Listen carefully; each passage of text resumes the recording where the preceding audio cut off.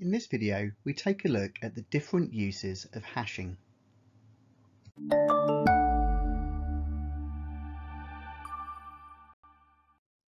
So hashing, or more precisely a hashing function, transforms a string of characters into a fixed length value or key that represents the original input string. A hashing function contains an algorithm that converts the inputted data. Popular hashing algorithms include SHA1 and MD5. Since the hash value is generated from the entire input message, even a slight change in the original message produces a totally different hash value. So you might be asking now, how is hashing any different from other encryption techniques that we discussed in earlier videos? After all, encryption also aims to turn human readable input into unreadable output. The main difference is that hashing is a one-way process.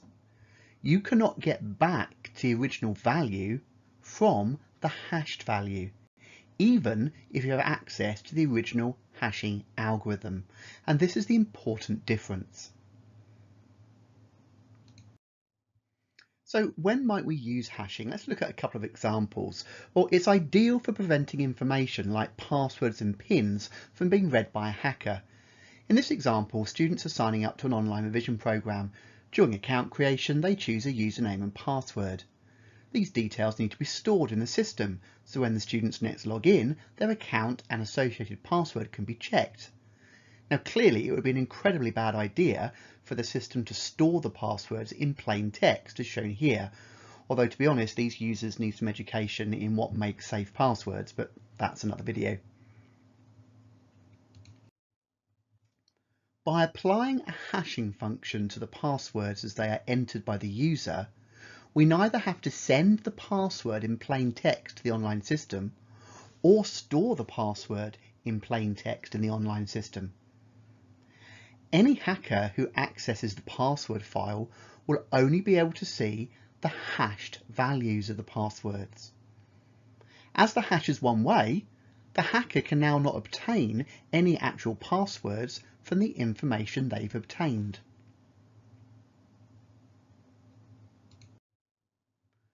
The next time a user attempts to log in, their password needs to be checked.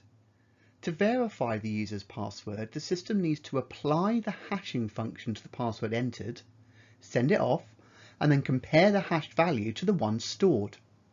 Once again, at no point is the password being sent to the system in plain text. And even if the hashed password is intercepted in transit, it can't be reverse engineered to work out the user's original password.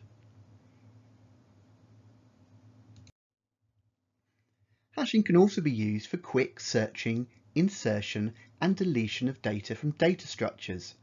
Imagine the address table shown on the right here is held in main memory. By using hashing, we don't need to search memory to find an entry. We just input what we're looking for and apply a hashing function to immediately find the item we want. The items don't even need to be sorted. Now, on average, this means hashing provides a constant O1 time complexity. Now, we're going a bit beyond the scope of this video, but we're actually going to be looking in a lot more detail at hash tables and algorithm time complexity in a later section. Having watched this video, you should be able to answer the following key question. What is hashing?